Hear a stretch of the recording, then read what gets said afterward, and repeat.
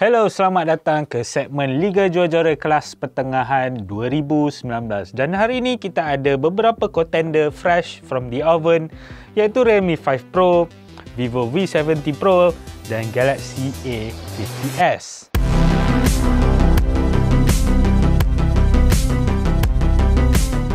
Saya tahu korang akan tanya, mana phone tu? Mana phone ni? Asal tak masukkan sekali? Relax, nama pun Liga kan? So, kita akan main grouping. Sekarang banyak-banyak pening kepala gua. 3 pun dah cukup pening lah ni. So, Vivo V17 Pro adalah yang termahal antara ketiga-tiganya dengan RAM 8GB dan 128GB storage pada tanda harga jualan RM1,699. Yang tak berapa murah dan tak berapa mahal adalah Samsung Galaxy A50s dengan tanda harga RM1,299. Tapi dia punya RAM 6GB je. Saya rasa kalau mereka jual 8GB RAM untuk A50s ni, harga dia mesti sama level dengan Vivo V70 Pro ataupun maybe lebih mahal kan, Samsung kan. Babak design pun semua ni korang pun tahulah. Macam saya sini memang susah sikit nak buat pilihan sebab cita rasa masing-masing kan. Jadi saya buat bancaan dekat Instagram Wiser dan rata-rata lebih sukakan Realme V Pro. Mungkin sebab panel belakang dia ada design macam diamond cut-ish tu kan. So nampak macam cantik. Galaxy A50s paling orang tak gemar. Dan abang setuju, nampak boring je. Rasa pun ringan, rasa murah. Dan dia punya curve body kat belakang ni pun tak sedap lah pegang kat tangan. Pada saya, Vivo V17 Pro paling seksi. Mungkin korang tengok dari belakang kan. Musha dari jauh tengok, nice ass. Macam abang suka tengok yang depan juga. Kita nak tengok juga muka kan. Kalau muka pecah kan, potong steam. Sebab Vivo V70 Pro ni screen dia full, tak ada notch. Nampak kemas, baik je orangnya. Siap ada pop-up 2 biji menyembul kan dari depan kan. Seksi habis. Bercakap pasal skrin, tak payah sembang banyak. Vivo V70 Pro dengan A50s dengan Super AMOLED 6.4 inci memang pilihan hati semua orang. Berbanding panel LCD 6.3 inci pada Realme V Pro, actually not bad juga. Tapi dalam keadaan matahari terik, Realme V Pro punya skrin memang kelam, tak nampak apa. Paling jelas dan terang adalah Vivo V70 Pro. Kamera apps untuk Galaxy A50s saya sangat suka sebab dia sangat intuitif, senang nak navigate, nak tukar mode, simple dan senang nak hadam. Vivo pula, dia punya interface kamera apps dia sangat pelik tau. Sangat pelik. So, normally phone lain contohnya macam Realme V Pro, korang just easily tukar focal length kat bawah ni sama ada kat slider ataupun maybe ada icon ke kan. V70 Pro ni dia pelik sikit. Untuk guna ultra wide mode, kau kena tukar guna icon kat atas ni. So, dalam ultra wide mode, kau boleh zoom pula 2 kali. Maksud dia bila kau zoom 2 kali dalam ultra wide mode, kau akan dapat yang normal mode nya yang equivalent tu 1x tu. Basically focal length dia sama dengan 1x tapi berbeza kualiti tau. Kemudian ada lagi satu benda pelik, dalam mode portrait kau boleh pilih ultra wide mode pula.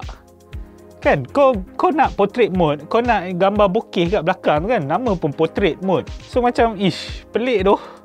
Apa ni Vivo? Come on lah. Ketiga-tiga phone ini hadir dengan sensor 48 megapiksel. Kalau kita tengok daripada outcome gambar ketiga-tiganya, kita dapat lihat warna pada Vivo V17 Pro sedikit warm. Dan kadang-kadang saya perasan gambar yang dihasilkan pada Vivo V17 Pro, shadow dan kontras sedikit flat. Realme V Pro menghasilkan gambar dengan kontras saturasi warna yang baik. Namun dari segi dynamic range, saya perasan Galaxy A50s menghasilkan dynamic range yang lebih luas.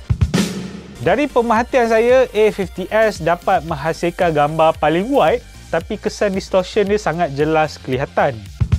Ketiga-tiganya tiada telephoto lens, tetapi Realme V Pro dan V70 Pro mampu zoom sejauh 10 kali dengan penstabilan imej elektronik. A50s pula hanya mampu zoom sebanyak 4 kali je.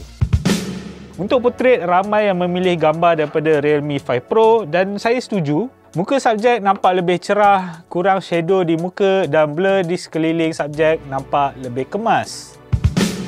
Mengikut bancian, ramai yang memilih gambar selfie Vivo V70 Pro, which is understandable, muka nampak licin, bersih, suci, murni je kan. Tapi kalau ikut cita rasa abang, skin tone pada Realme V Pro ni nampak lebih cantik. Walaupun dia ada efek beauty, tapi dia tak setebal Vivo tau. Pada saya, gambar pada Galaxy A50s pada waktu malam nampak lebih realistik. Walaupun kadang-kadang exposure dia nampak tinggi sangat. Gambar pada Vivo V17 Pro dan Realme 5 Pro nampak lebih saturated warna dia. Warna dia dipekatkan. Tapi kalau korang lihat dari segi perincian gambar, A50s ni kira memang paling barai lah. Walaupun Vivo V17 Pro lebih gelap antara ketiga-tiganya, tapi detail nampak lebih sharp. Realme 5 Pro dia sedang-sedang, dia punya detail dia tak sebarai A50s dan dia punya gambar dia tak segelap Vivo V70 Pro.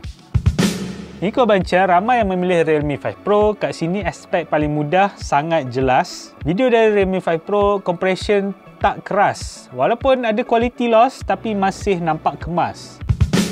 Realme 5 Pro dikuasakan dengan Snapdragon 712, V17 Pro dengan Snapdragon 675 dan A50s dengan Exynos 9610. Untuk Call of Duty Mobile, A50s hanya mampu beroperasi pada setting high sahaja. Dengan kedua-dua Realme 5 Pro dan V70 Pro pada tetapan very high. Melalui ujian, Realme 5 Pro dapat maintain 53 ke 60 frame per second dan Vivo V70 Pro pula pada bacaan 42 ke 50 frame per second. Dapat rasalah gaming experience pada Realme 5 Pro ni lebih smooth, manakala A50s hanya pada 26 ke 30 frame per second. Realme 5 Pro dibekalkan dengan bateri 4035 mAh dan pengecasan penuh mengambil masa 1 jam 20 minit dengan pengecasan VOOC 20W. Sementara V70 Pro pula dengan bateri 4100 mAh pada bacaan 1 jam 50 minit dengan pengecasan 18W. Manakala A50s dengan bateri 4000 mAh mengambil masa 2 jam dengan pengecasan Samsung Adaptive Fast Charging 15W.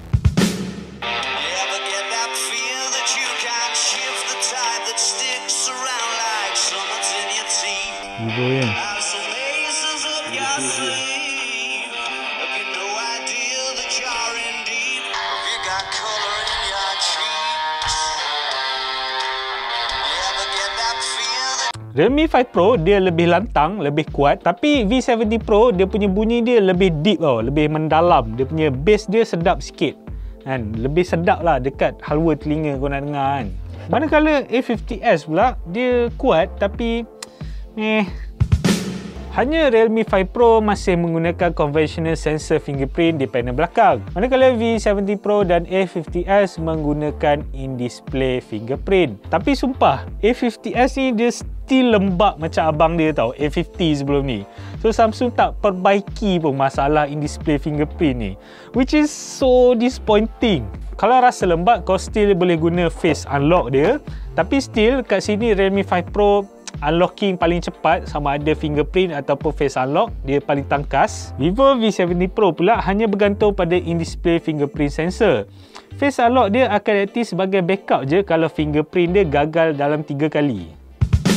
So pemenang untuk grup ni, apa kata kalau korang yang pilih? Korang undilah kat bawah. Korang kena jujur dan tengok dari pelbagai aspek tau. Kalau tanya pendapat saya secara overall lah kan, untuk phone yang cantik, seksi, screen cun melecun, kamera dan performance pun not bad, maybe V70 Pro. Walaupun harga dia agak keras berbanding ketiga-tiga ni kan. Kalau phone yang bernafsu kuda pada harga yang boleh bawa bincang, maybe Realme 5 Pro. Walaupun dia punya screen dia tak sepadu Vivo V70 Pro dan Galaxy A50s lah kan. Kalau korang pilih Galaxy A50s pula sebab dia punya screen ke, ataupun sebab korang perlukan NFC kan, sebab korang nak Samsung Pay tu kan. So ini first time jugalah phone budget daripada Samsung ada sokongan Samsung Pay dan ada fungsi AR Doodle macam Galaxy Note 10 sebelum ni kan. Mungkin lepas ni kita akan ada Liga flagship pula kan. So by the end of the year kita akan tengoklah siapa yang akan memenangi macam Liga flagship, Liga kelas pertengahan, Liga bawah 1000. Okey, sampai di situ saja. Mungkin kita akan berjumpa lagi dalam segmen Liga Juara kelas pertengahan 2019 kalau gua ada masa. See you later, alligator.